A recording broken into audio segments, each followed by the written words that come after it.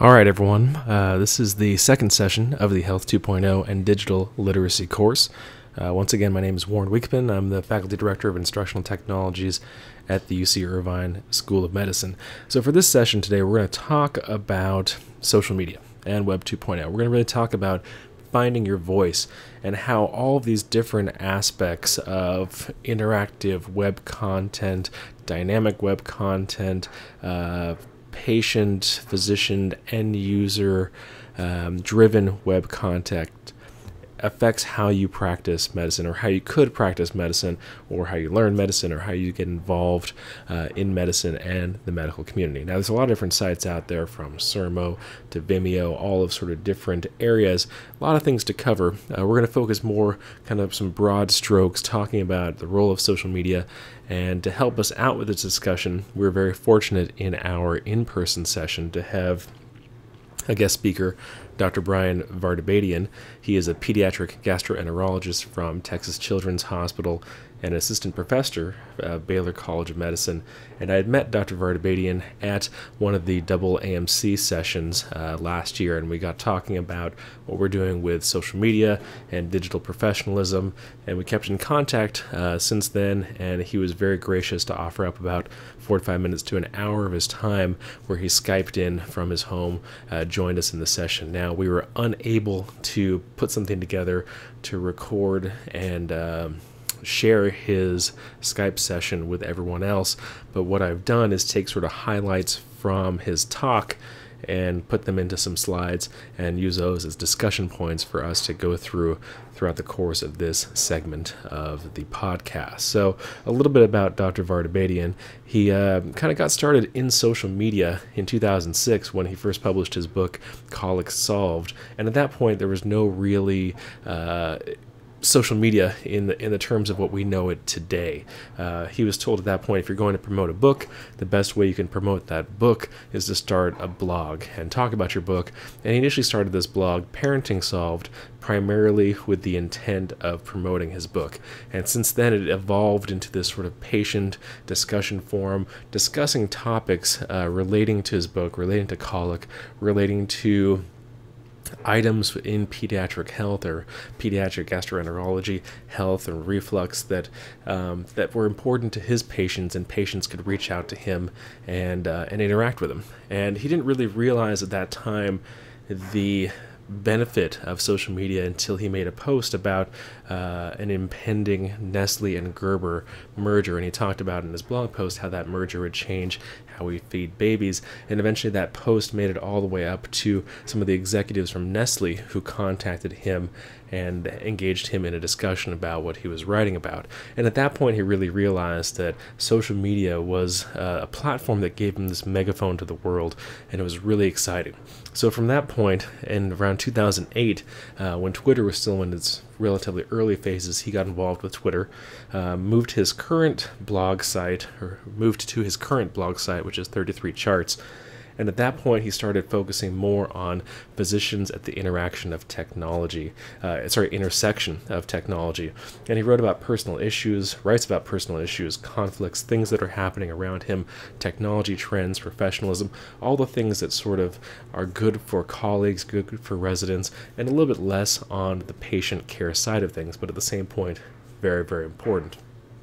And because of this discussion point, at this intersection of technology and physicians and medicine, he's been invited to be a guest speaker at a lot of great forums, the double AMC, looks like he's speaking at South by Southwest, a lot of great conferences, pediatric conferences for the American Academy of Pediatrics, a lot of great venues where his expertise in this area is really valued, and people look to him as role models, starting in social media, as well as just a great colleague to follow along with and follow on Twitter. So before we go any further, I do want to say a very heartfelt thank you to Dr. Vartabedian for really taking the time out of his schedule for this course, which again, it's still a pretty novel, new idea for what we're doing, and taking an hour out of your time in the evening to join us was fabulous, and the students were extremely appreciative, as well as I.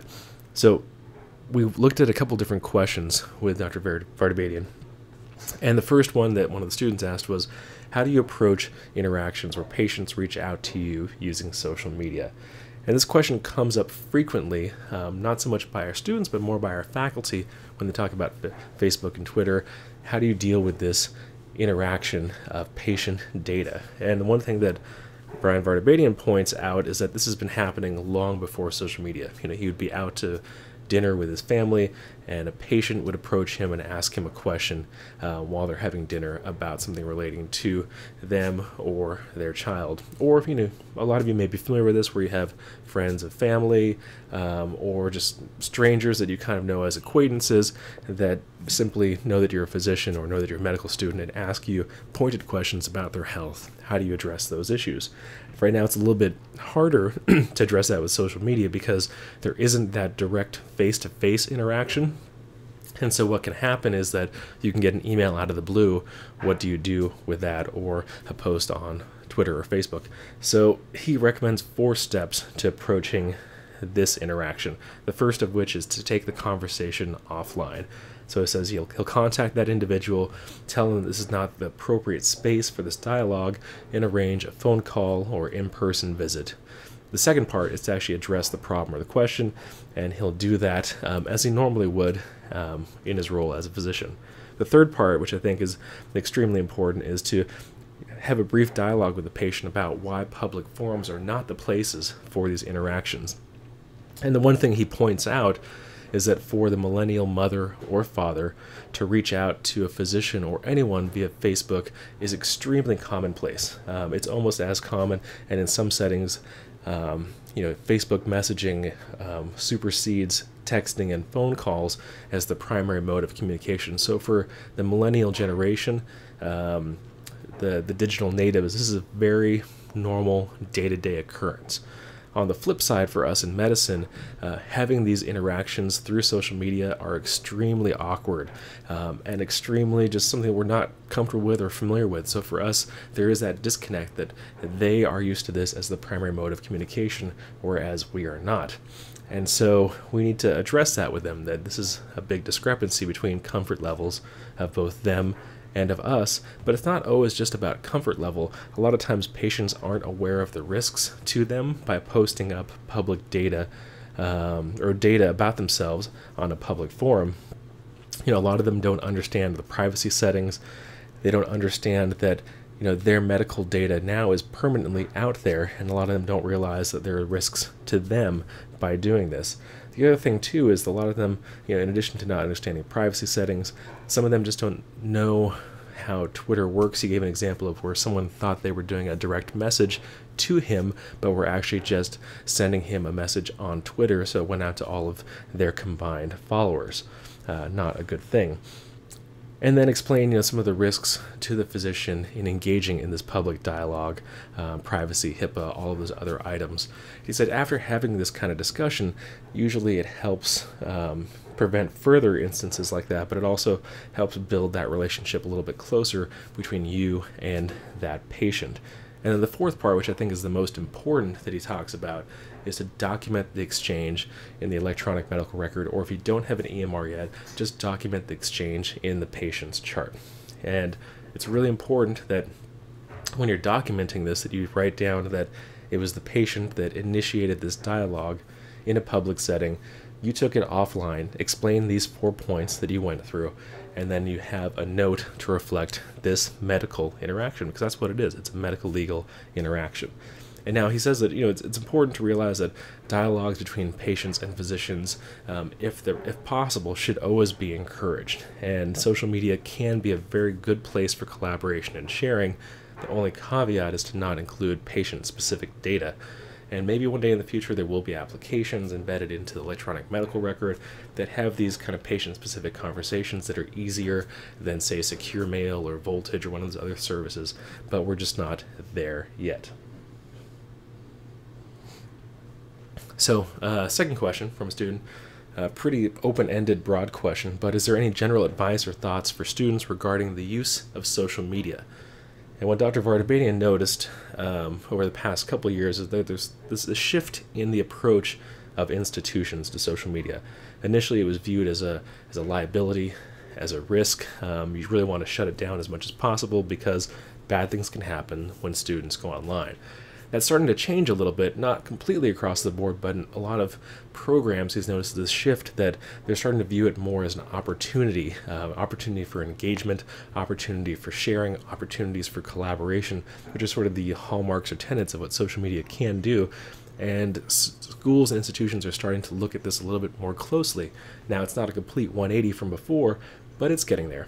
And one of the things he talks about, for students or anyone getting involved is really the most important thing to keep in mind is your digital footprint. Now, if you're not familiar with the term digital footprint, it sort of describes what people see and understand about you when they search online. And for a homework assignment, what you should probably do right now is, hit the pause button and go on Google or Bing or your search engine of choice and do a vanity search. Search for your name, search for Warren Weekman, MD, or search for your name and see what comes up. And this is what you mean by the digital footprint. And you sort of want to ask yourself, is the content that is popping up on these search engines the content that you want reflected to the general public? Because if you're doing it right now, there's a possibility that patients, prospective employers, anyone else in the world can do the exact same thing you're doing. And is this the best image you want to put forward of yourself? So when you talk about this digital footprint, there's definitely this two different perspectives of risk versus opportunity. And you can be in the mindset that, of the risk side, being very risk averse, that anything you say, do, or post online represents a risk to your reputation, to your brand, to your footprint. Or you can take the opposite approach that anything that you say, do, and post represents opportunities or can create unique opportunities for you. And so what you really want to do is try and find that balance of risk versus opportunity and create a profile about yourself that is deep and rich and truly represents who you are or who you want to be. Now, one thing Dr. Vartabedian talks about is this culture of permission.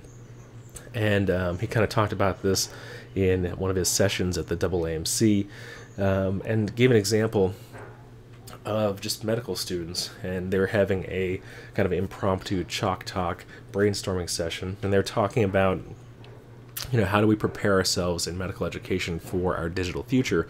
The students had a lot of great ideas, and at the very end of the discussion, he said, "This is great. Let's go ahead. Let's make a blog post. Let's put it up on 33 charts. Let's talk about, let's share these great ideas that we've had." And he said the room got silent, and the student says, "Well, do we need to get permission to do that?" And oftentimes, what Dr. Vartabedian notices, at least in his institution, and I can echo in institutions that I've taught at and been involved in, there is this kind of culture of permission that is set up with our medical students and our learners that, we are a little bit fearful ourselves of sharing our thinking and innovating, and that can sometimes make our progress be a little bit blunted. And, our medical students have brilliant ideas, but when you bottle them up into these little packages that are sort of cookie cutter medical students, oftentimes you don't let them express themselves and innovate. And we found that here with our iMedEd initiative, that we sort of loosened the reins a little bit and gave them more ownership. They've come up with amazing things. And I think by thinking about this whole culture of permission that's very pervasive in the medical school experience and giving more flexibility to the students gets them a little bit more open to the idea of social media and sharing experiences and trying new things. And the one thing that Dr. Vartabedian talks about is by sharing your thinking publicly, it's a very valuable exercise. And a lot of what we do in medicine is sort of exercise driven, and practice makes perfect, and that's how you get better at what you're doing. And he was saying, it's when people see you think publicly, they want to talk to you, and amazing things can happen. And I think it's just this level of engagement and openness and sharing that's very different than what we're used to, that I think is important to think about with your digital footprint, that there can be a lot more opportunities than risks if you realize that they're out there. So next question, how do you address issues that arise when patients rate physicians online or using social media? So this kind of goes on to the discussion about all these physician rating sites, all of these comments that people can put up about a physician, most of which are good, but there are some that can be bad or just completely incorrect. And how do those affect you as a physician online?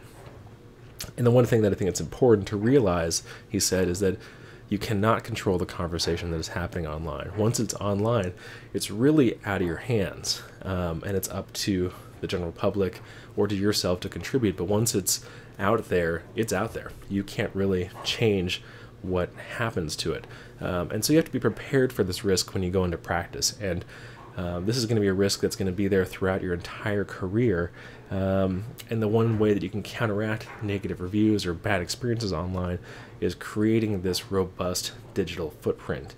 You need to create so much kind of good content or positive content that's really reflective of you that one bad comment will be sort of lost in the plethora of good comments.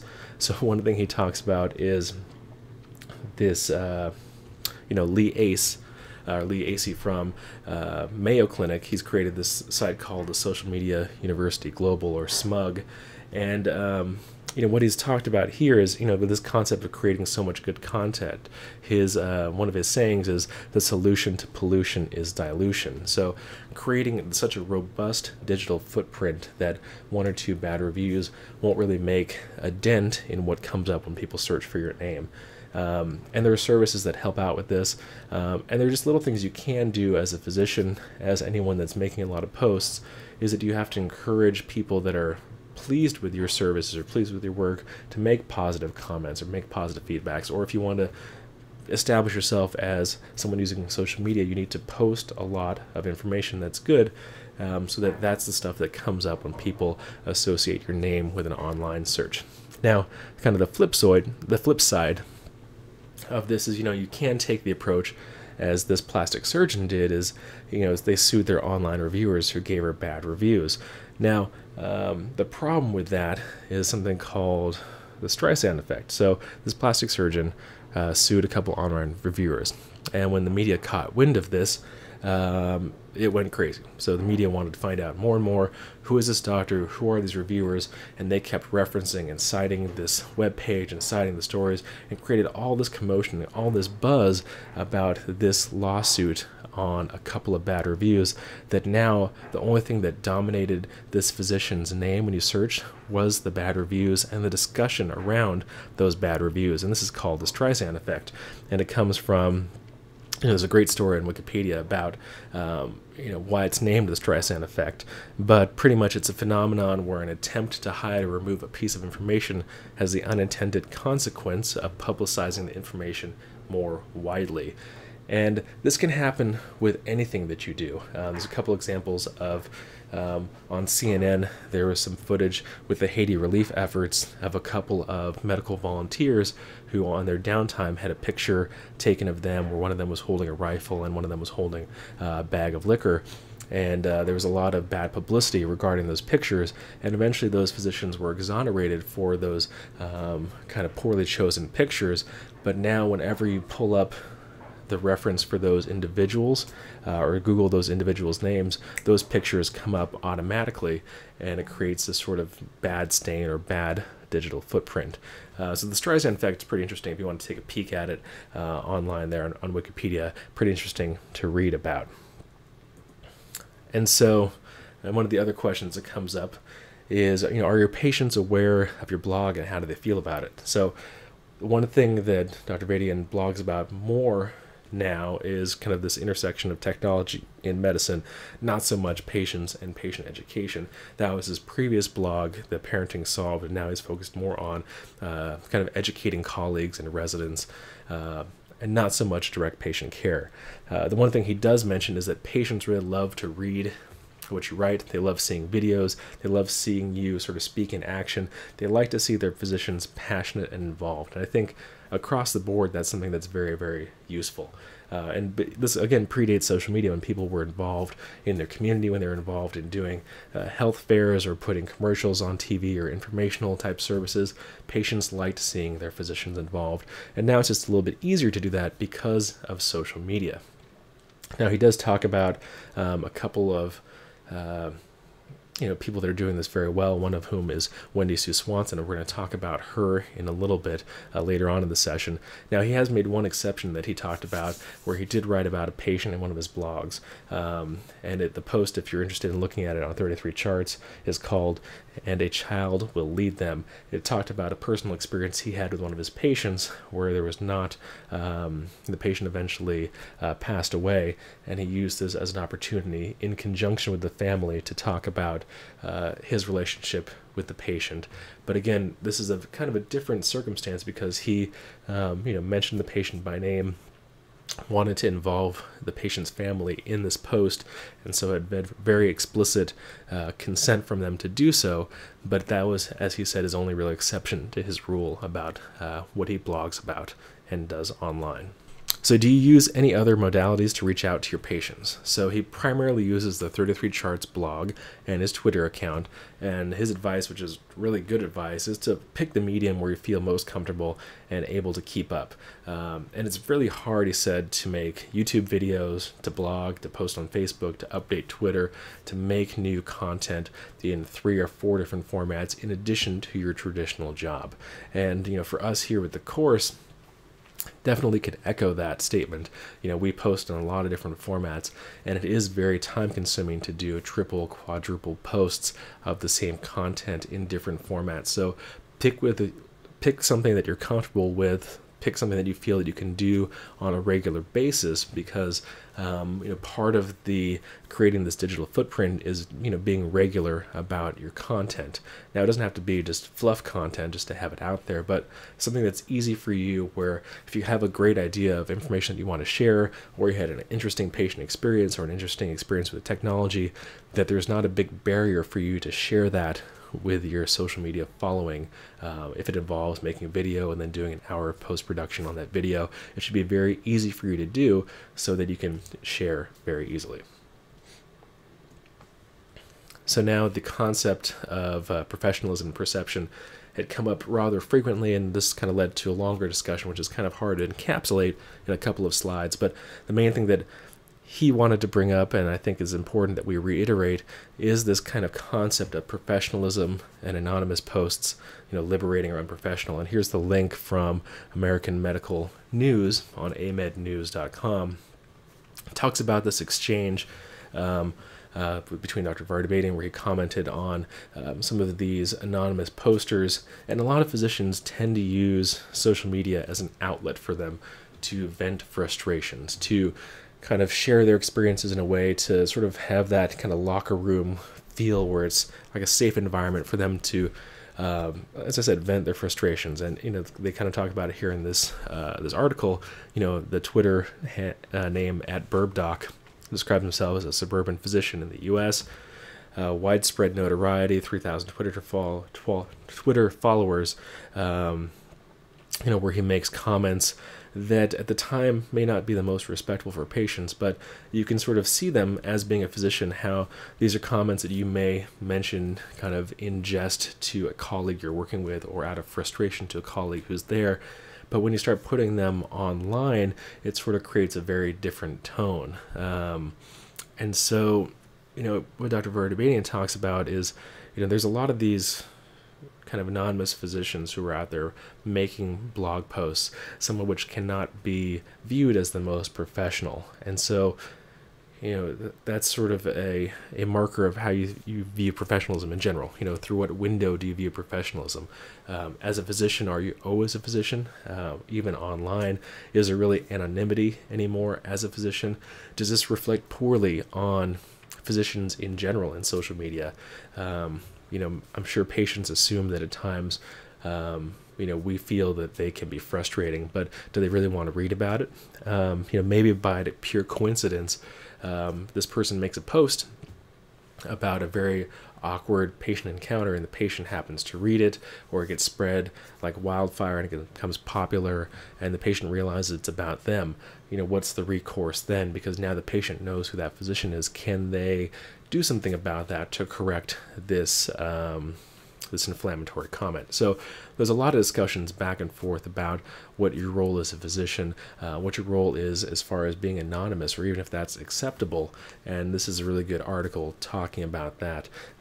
I personally am in the belief, which Dr. Vartabedian shares, is that you should sort of take responsibility that you, as a physician, are no longer a private individual, and that you should have kind of your game face on at all times. And I think if you don't take ownership of your comments, then it really kind of minimizes or cheapens the whole experience of sharing on social media. And if you do need a venue to vent, maybe social media is not the best place to do it. You can still vent the old-fashioned way with colleagues in a room after your shift, or at a coffee shop, or at a bar, or at home with friends. You don't necessarily need to do that to 60,000 plus followers describing someone who had a terrible day, and you're going to make fun of them for it. The other thing that he brings up too is this idea of perception and misunderstandings. And we had a great dialogue and exchange during our session where one of the students was inquiring about perception. And he actually put a post on 33 blogs. It's called Social Feed Misperception. I encourage you to take a quick read through it. And what it involved was a discussion at the American Academy of Pediatrics about circumcision, and one of the tags or names was @FamilyPenis, and by kind of glancing through briefly the whole feed and the discussion, there's a lot of penis references. I think someone else's name might have had the word sexy in it, and so there was a misconstrued title of Sexy Penis, and at a pure bystander to the whole discussion, reading that there's all these penis references and Sexy Penis on someone's Twitter feed made you sort of question what exactly was going on. And the one thing he talks about in this post, and we kind of went throughout the course of our discussion, was that in social media, perception really is about how we appear to the general public, and oftentimes perception is completely out of your control, and that you're going to be misunderstood constantly, all the time. You're going to be misunderstood. And so if you're not part of that dialogue, you may not get the references that are there. And so it's kind of hard that you may be having a very appropriate conversation amongst you and your peers, or sharing appropriate information that to those in the know is okay. But as a pure member of the public or a pure outsider looking at this, it looks pretty suspicious or suspect. And again, what he talks about in that blog post is that it's a pretty legitimate conversation, but at first glance, it looks pretty weird. So something he talks about is this level of misunderstanding and being misunderstood, and a lot of it comes through this idea of microstyle. And this is sort of this new idea of effective communication in short form. There's a great book by Christopher Johnson called Microstyle: The Art of Writing Little. And that effective communication in short form is extremely hard to do in 140 characters. You can share information, you can share links, you can make little posts here and there, but it's hard to convey a lot of good information in very short form, which is why sometimes you need a Twitter feed and a blog post where the blog post elaborates on what you're posting on Twitter. At the same point too, depending on your level of humor or your sense of humor, things like that don't necessarily translate well into print, and may not even translate very well into 140 characters. So very good advice to be cautious about how to make effective and concise communication using this very, very short form. And then one of the final questions here is, do you have any recommendations for us starting to build our digital footprint? How do you shield yourself regarding personal stances or affiliations? And a lot of this came from, a lot of our students are very active, either politically or in societies or in their religion, or in groups that may be controversial in certain circles. We have a lot of students that are very supportive of Planned Parenthood. We have a lot of students that are young Republicans or Democrats, all these different things that help define them as an individual. But at the same point, they recognize that these affiliations can be polarizing to some degree. And so one of the things he recommends up front is kind of avoiding all discussions of politics and religion. And the main thing he talks about, especially now or recently in this whole election cycle, is if you're going to be using Twitter or short form or microstyle, there's no way in 140 characters that you're going to change someone's mind. That whatever you post on Twitter is going to make people think you're right. I should become a Democrat now. I should be pro-Obama or pro-Romney or pro-Republican or pro-life or pro-choice because of your 140-character tweet. That's never going to happen. Or it may, but for the most part, it's never going to happen. So don't use that as your venue to potentially polarize your audience or alienate your audience, because you have a lot of followers and they don't always have the same belief system or same political views or affiliations. And by making a statement like that, you can polarize and alienate your audience. The one thing he talks about too is, mentioning work in a positive regard, because again, patients like seeing physicians who are engaged. And if they see that you're unhappy or frustrated with work, it's going to kind of reflect what kind of physician they think you are going to be. And it's not necessarily going to be how you actually are, but again, it goes back to that concept of perception. They perceive that you're going to be frustrated with them. They perceive that you're going to be tired and cranky, and that's what they're going to look at. And then one of the things he recommended too is starting out neutral. As you're building your career, as you're building your footprint, avoid concepts that can be polarizing. And then, later on in your career, when you become popular, when you're in a position of power, when you're department chair, when you've got 60,000 followers, when you've established yourself as a social media presence or as an entity, so maybe at that point you could start looking at things that are more polarizing. You can start voicing political views or beliefs, because at that point you're not trying to build yourself up, you're established at that point. The other thing too he recommends is when you're looking at where do you start with your content, like what information do you start posting. He put a great post up on his blog site there called Repurposing Physician Knowledge. There's a lot of great information that we have as medical students, residents, and attendings, a lot of kind of content that we can post and share with the world, and this is a great place to start looking at that content. And it's not always up to you to build that content. You can collaborate with peers and share that content together, and this is a great area to get started when you're putting up content and building that footprint. So finally, closing thoughts from Dr. Vartabedian. Students, residents, and learners are really the most important part of this whole process of digital literacy and professionalism. And the one thing that he really wants people to do is to either reach out to him via his Twitter or blog site, is to really reach out, and you need to tell us, your educators, your faculty, your role models, tell us what you need to be taught, what you need to know, what we need to be teaching you to get you better prepared to be a digital physician of the future. You have to be educated about what's out there. You really have to think before you act. And again, in this whole social dialogue, perception trumps reality. So with that, we have this great session with Dr. Vartabedian. And again, I want to thank him for his time. He did a really great job there, helping us out with a lot of good questions.